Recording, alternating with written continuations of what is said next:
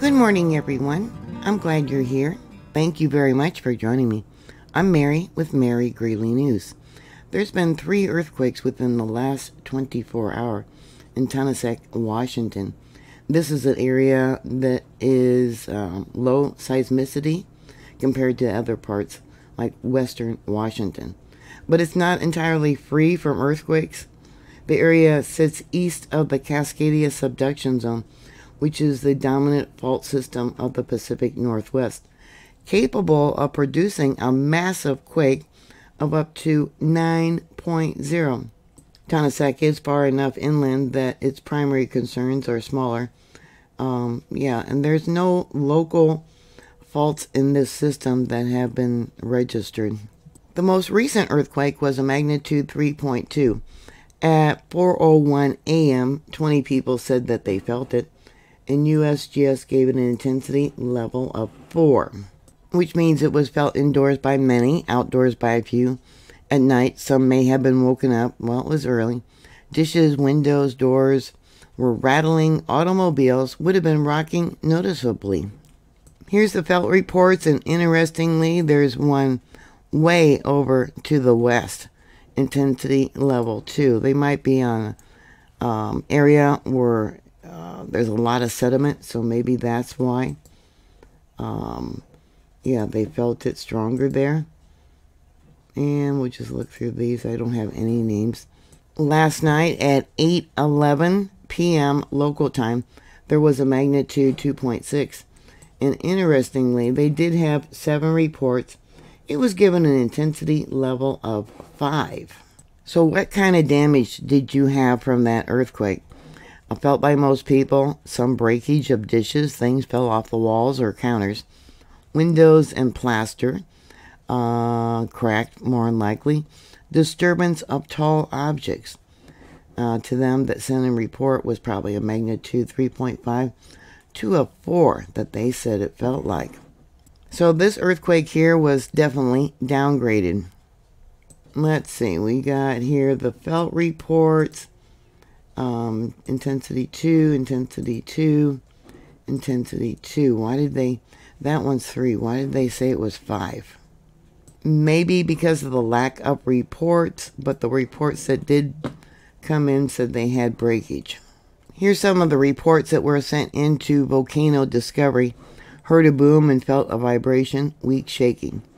There have been about 4 quakes tonight since 8 p.m. Very weak shaking. But the time here was almost 2 p.m., not almost 7 p.m. They must have felt a different one. Very weak shaking. Boom and vibration, weak shaking. Loud rumbling, weak shaking. The first earthquake of this sequence was yesterday at 6:46 p.m. local time, a magnitude 3.1. 50 people said they felt that earthquake.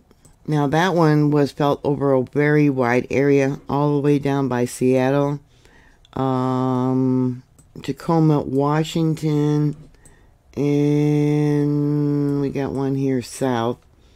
I don't know if they'll give, no name. Okay, if I can find something here. No. Okay, and then across the border. Yeah, did you feel any of these earthquakes? Yeah, really active. No major active faults are directly mapped under Tonasket itself, but the region has experienced minor seismic activity. Data indicates that 8,674 quakes within 150 kilometer radius since 1950, mostly being below a magnitude 2.3. The strongest recorded earthquake near Tonasket was a magnitude 4.6 event, 50 kilometers south about 27 years ago. The area saw 23 quakes above a magnitude 0.1, below the annual average. These are typically too weak to cause damage, and people don't feel them either. I know most people there don't even think anything about the earthquakes unless they're a magnitude 3.5 or greater. Now this here is the map about the quiet earthquakes.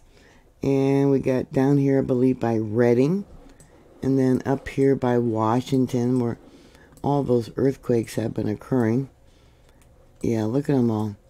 I don't know if they give me a total of 118. Now that was on the 11th. They're always behind. Let me see if I can update it. Yeah, it wouldn't let me update. I'll show you here if you want to look. And I'll give you a link to this. So if you want to explore it yourself more. So, yeah, see, it doesn't, the 12th, it doesn't update. Yeah, and today, which is the 13th, still nothing updated. Anyways, that's all I have for you. If you have any thoughts or comments, or if you did feel them, please put those comments down below. Thank you very much for watching. Please like, please share, and subscribe. And I'll talk to you later. God bless y'all. Bye.